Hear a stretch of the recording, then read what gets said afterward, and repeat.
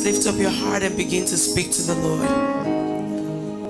You are in this service, you're streaming online or in person, you've never accepted Jesus as Lord and Savior.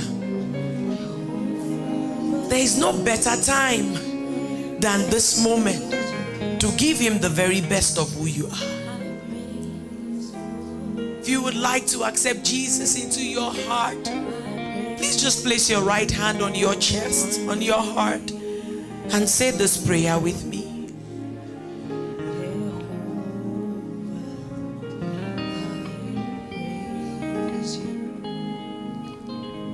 Lord Jesus, I come to you today just as I am. I am a sinner. I have no power of my own.